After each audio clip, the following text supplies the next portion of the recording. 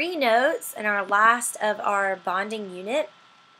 And we're going to finally talk more about covalent compounds and covalent bonds, which we mentioned, but we haven't really spent time on. So, covalent compounds form because of covalent bonds forming.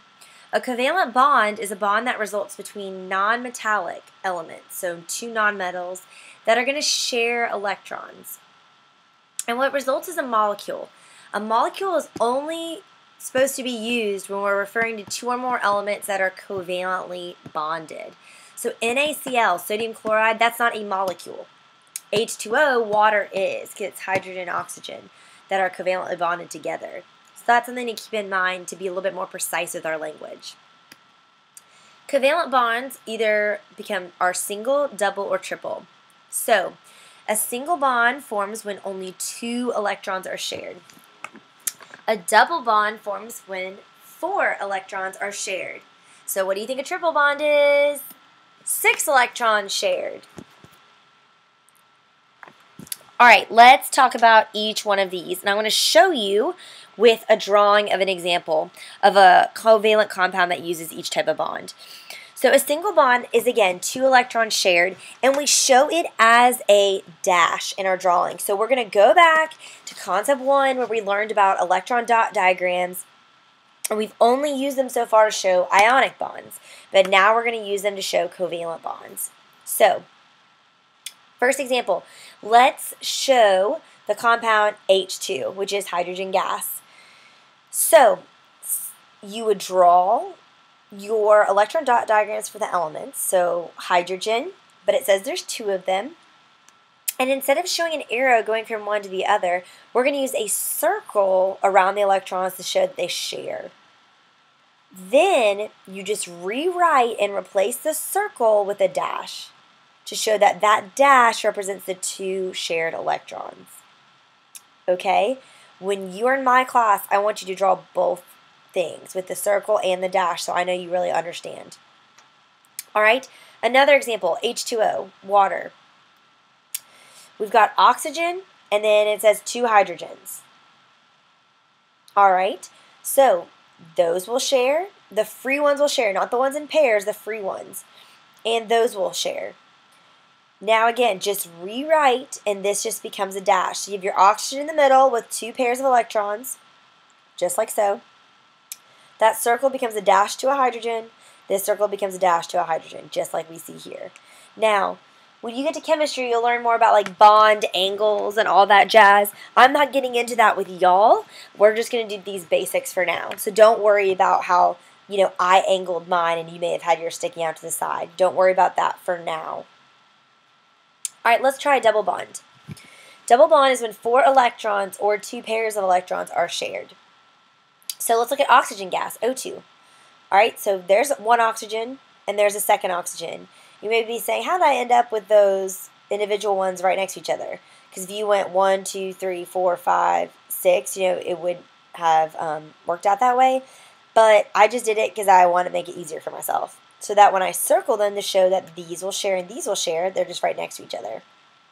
All right, so same thing. Draw exactly what you just did, just now you have dashes instead of circles.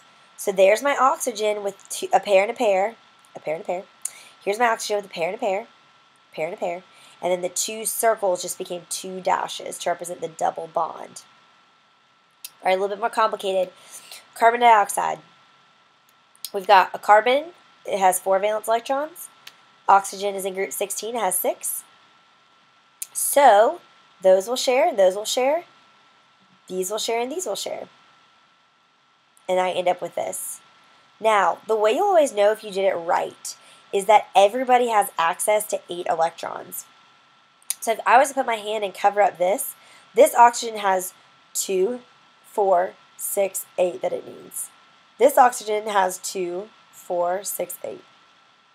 Look over here, oxygen, 2, 4, 6, 8. Oxygen, 2, 4, 6, 8. Carbon, 2, 4, 6, 8. Everybody's able to touch. They're sharing 8 electrons so that they all can be stable.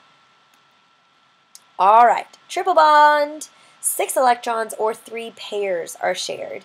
So, example, nitrogen gas. This makes up like over 3/4 of the atmosphere. You got nitrogen and nitrogen. Those will share, and those will share. So I just end up with my nitrogens with 3 bonds, 2, 4, 6 between them. So they both have access to 8. Okay, we are going to practice this a lot in class, but for now I'm going to keep moving forward. So, covalent compounds that form from these kinds of bonds have some properties about them. They're all made of nonmetals that share electrons in those covalent bonds. They are molecules that can be solid, liquid, or gas in terms of the state that they're in. They have really low melting and boiling points, and they cannot conduct electricity when they're dissolved in water. This is different from ionic compounds, which result from ionic bonds that we learned about in Concept 2. Those are made of positive metallic ions usually and negative nonmetallic ions after a metal has transferred its electrons to the nonmetal. When they form, they make these regular repeating patterns called crystals. So almost all ionic compounds are solids. They have super high melting and boiling points, and if you dissolve them in water, they actually can conduct electricity, which is pretty cool. All right.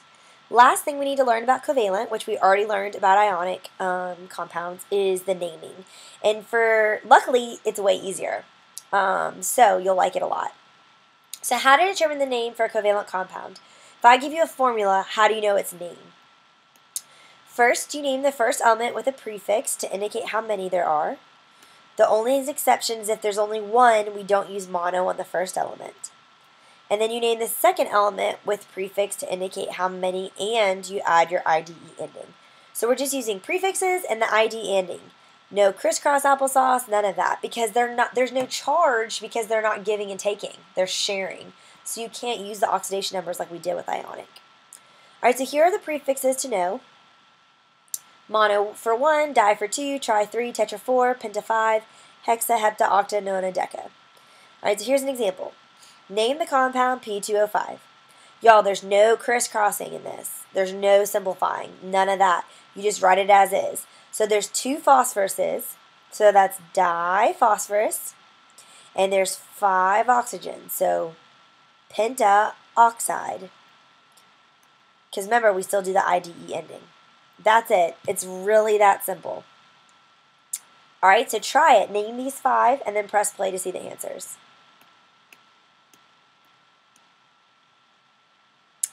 All right, notice in numbers 1, 3, and 4, the first element, there's only one of them. You don't write monocarbon because you remember that's our one exception is you don't watch or you don't include mono for the first one. You do include it, though, for the second one. So that's the only tricky part. All right, last thing, let's go the other direction. So if I give you the name, can you figure out the formula? This is so easy. You're going to love it.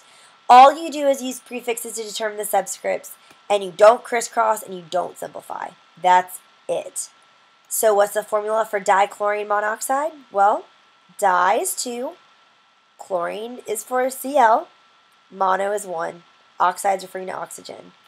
So 2 chlorines, 1 oxygen, Cl2O. It's that simple. I love it. All right, now pause, practice these 5, and then press play to check your answers. Notice, no reducing for covalent. Do not reduce that. All right, now we're going to practice.